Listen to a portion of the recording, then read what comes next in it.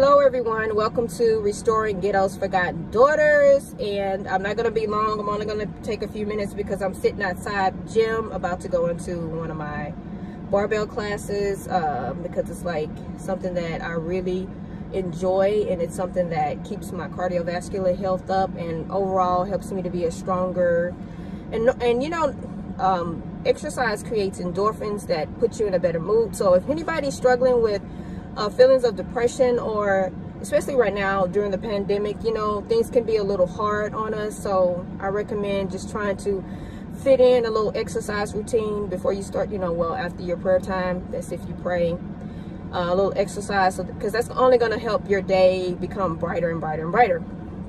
So that's what I'm trying to do today. But I wanted to shoot a little video because there's like something really on my mind and something that I just wanted to share.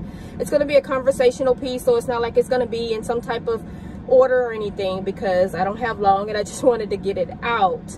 But this past week, and I celebrated my daughter Paris's sweet 16 birthday, and I actually started preparing for it maybe like a month ago because I had to make so much preparation.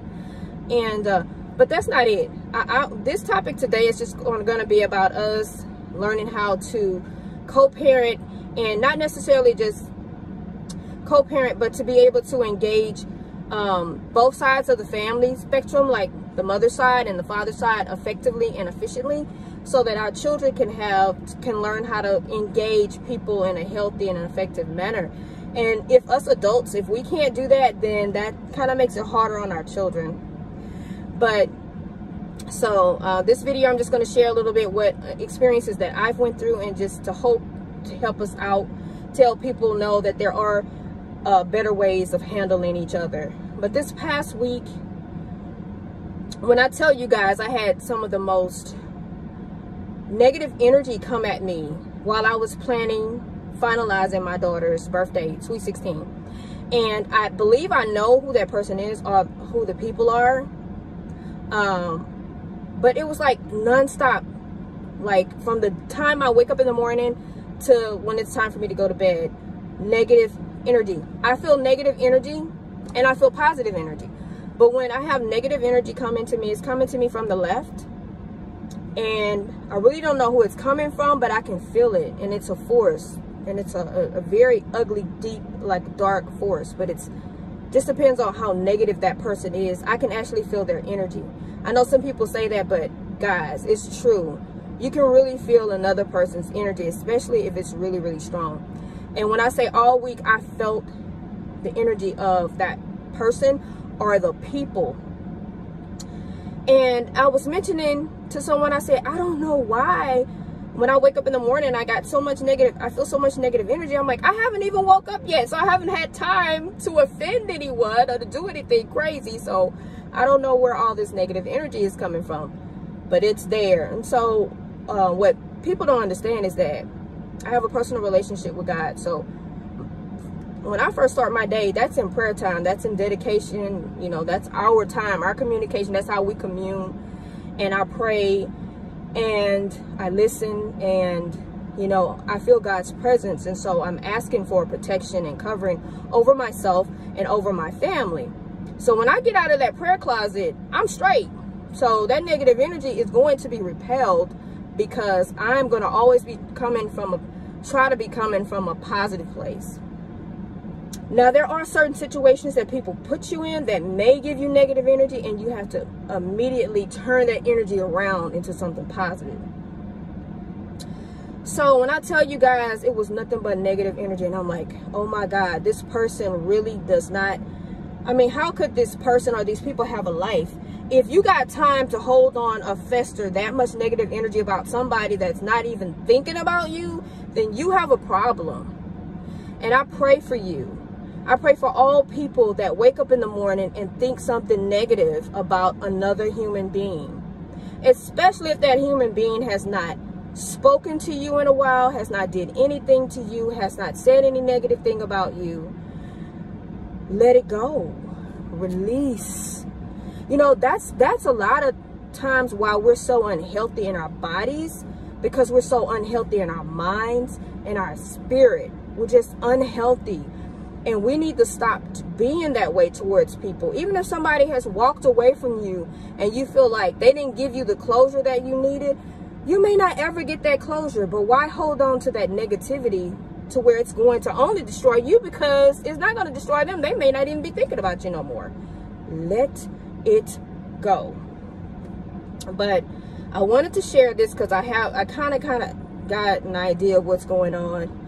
And I won't mention the particulars, but there's been a time that I had to walk away from some people. And it wasn't like it's something that I wanted to do, but I had to walk away because they were no longer healthy for me.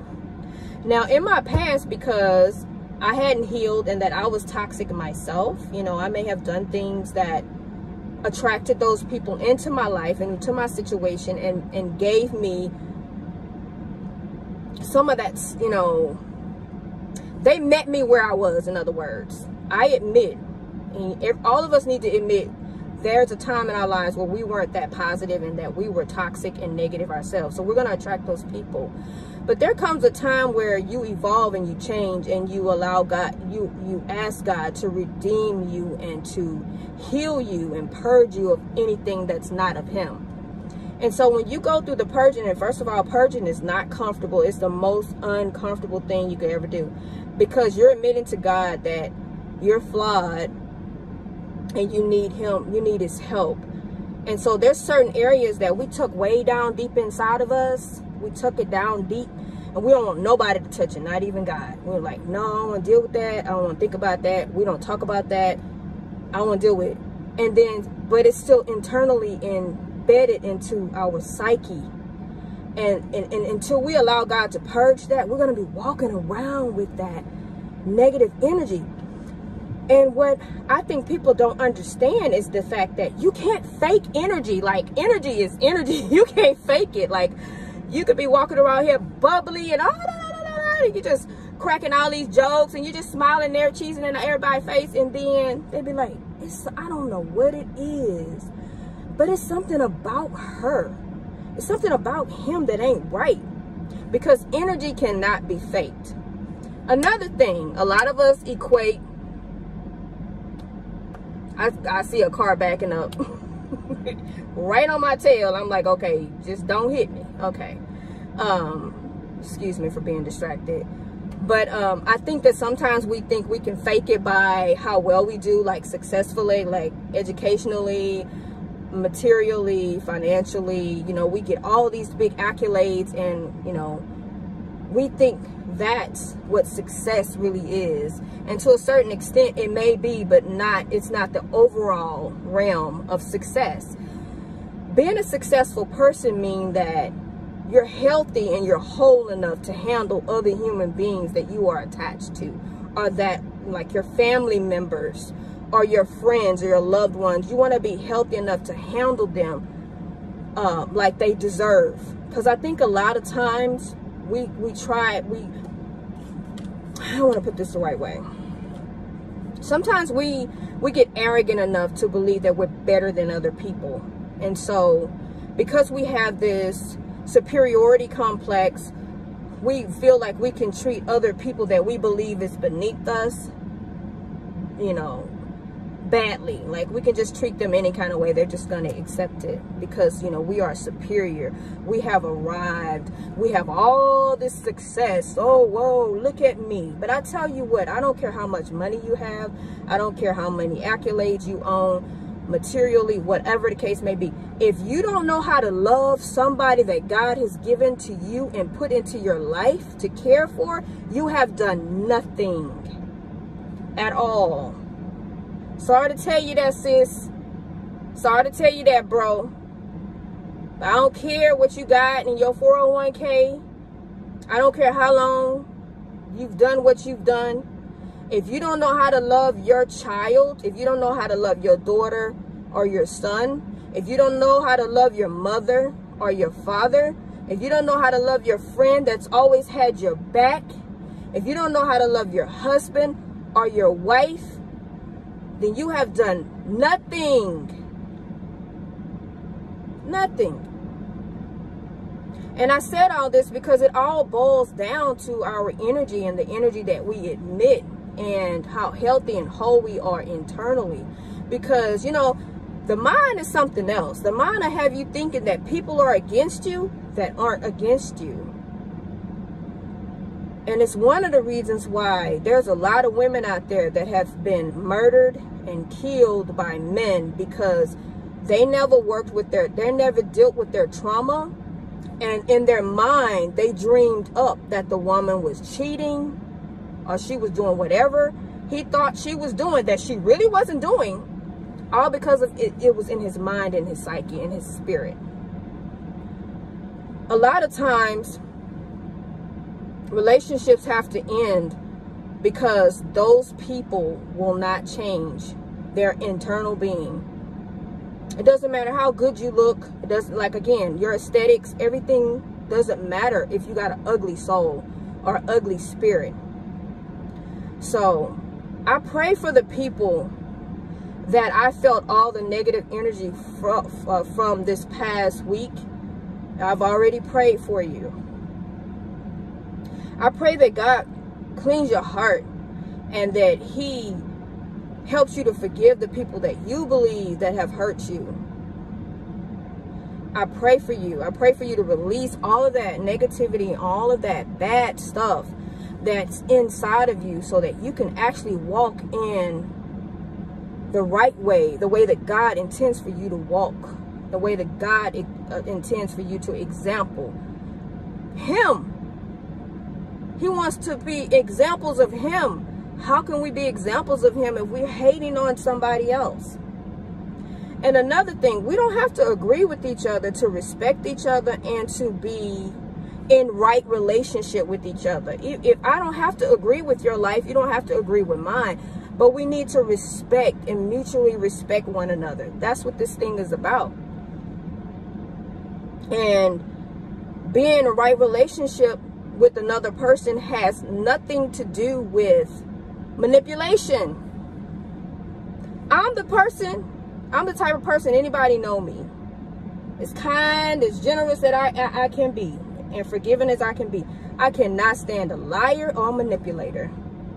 If I find out you lied to me and you're trying to manipulate me, I may not ever speak to you again. Now, I'll forgive you, especially if you've done it more than once, because I believe in forgiving people. I think people make mistakes.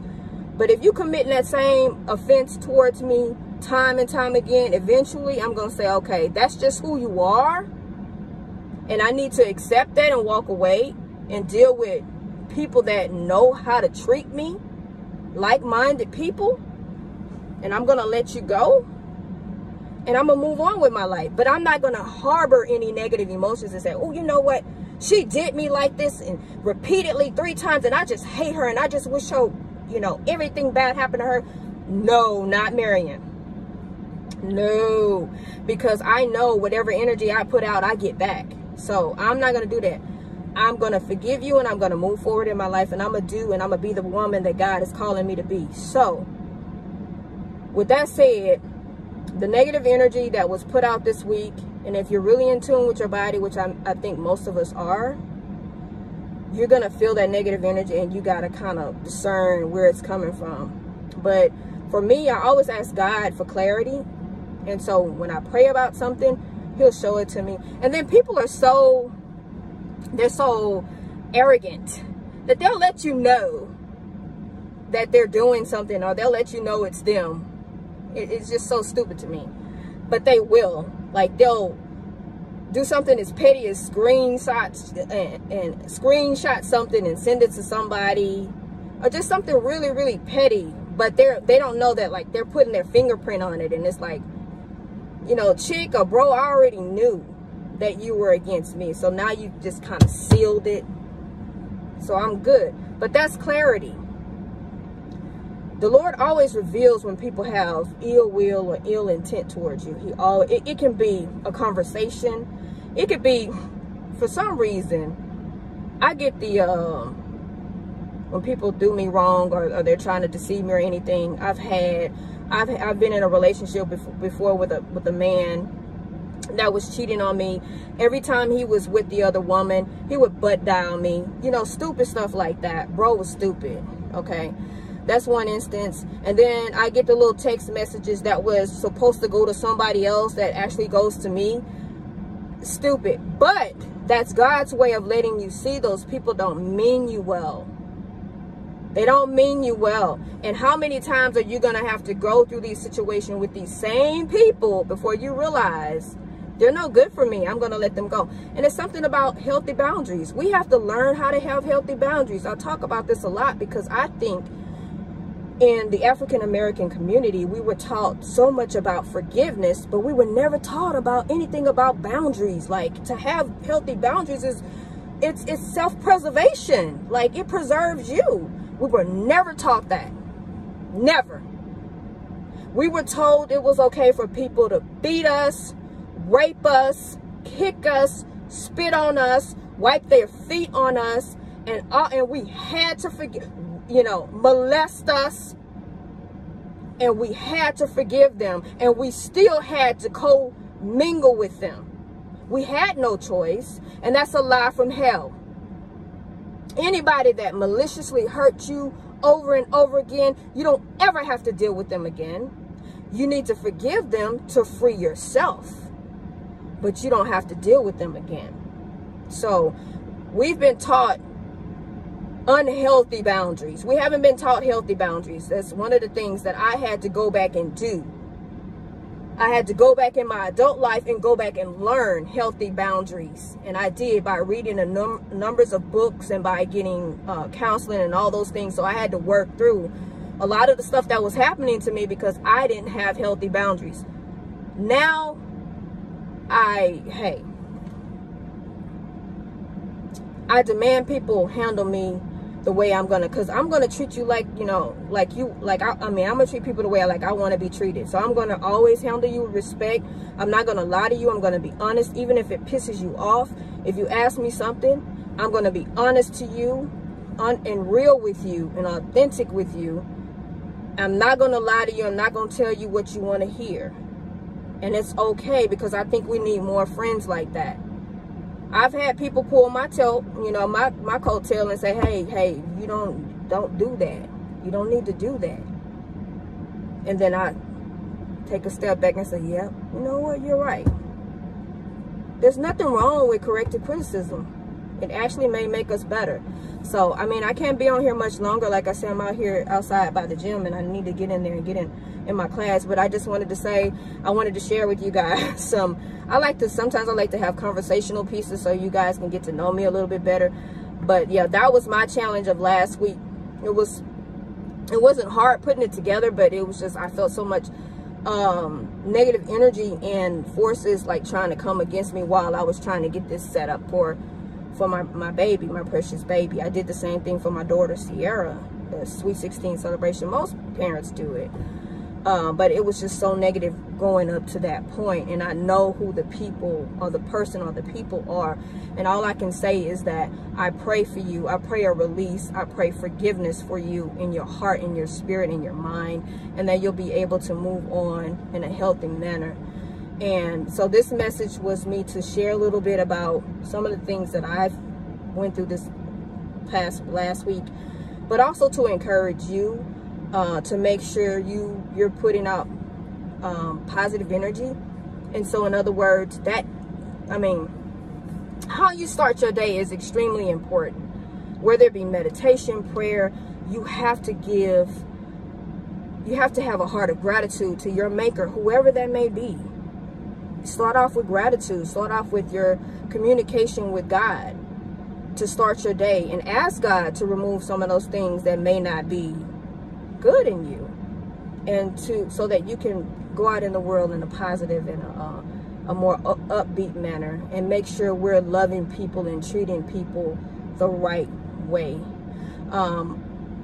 So that was my life experience, and I'm so over it to where, you know, I'm like, I just want to be left alone. I don't bother anybody. I don't wish no ill will on anyone, and I just don't understand why some people have so much ill intent towards me. But then it's spiritual. I think people don't realize it. It's very spiritual. They don't understand. They think they're so high and mighty. Some people are so high, they're way up here, they have everything they need, but they don't realize they're missing the most important part, and that's the internal self. Like, you got to work on that person so that you can be who God is calling you to be. And then if you don't believe in God, or if you don't have a God, that's on you. But you can't force people or try to manipulate people to benefit you, especially if they're, you know, if they are of God and if they follow God. And so I have to go, but yeah, I just wanted to share that with you guys, and just to kind of encourage you all that I know that sometimes we wake up when we're not in the right mood, but we have to change the energy. Sometimes when I realize that I woke up in a negative way and I have negative energy on me, I'll pray it off of me. And I speak to the Lord. I say, Lord, change my perception this morning. Change my thoughts and change my energy. And as I go out into the day, my day improves and I become a better person. So that's what this video is about. It's about how do you tackle negative energy? How do you tackle people that may just not like you? There's always going to be somebody that just don't like you. Like, you don't ever have to do anything to that person for that person to just look at you and say, I don't like that person. And somebody be like, why don't you like that? I just don't like her, or I just don't like him, man. I don't know what's wrong with that. You know what that is? If you've never physically really did anything to that person, that's spiritual. They don't even know. They don't know that you're irritated by their spirit, or their demons are irritated by yours. It's spiritual. We got to deal with our inner man, y'all. We got to deal with that person, I'm telling you. And so I just encourage us to get healthy and whole. That's what our videos are about, because restoring Ghettos Forgotten is aimed towards the people that, you know, grew up in situations that may not have been very positive. And we may have learned a lot of our religion wrong, incorrectly. And it set the standards, or it set the stage for us. And now we got to relearn all this stuff. But guess what? We're smart people. We can do it. We can change our thoughts so that we can ultimately change our lives and just be great people. So I want you guys to go out there and be great and fantastic. Anybody that's harmed you, grant them forgiveness, not for them, but for you, so that you don't hold on into any negative energy or any negative animosity. And because you're going to attract what you put out. So always try to keep it light and right, you guys. I'll talk to y'all later. Bye-bye. Love you.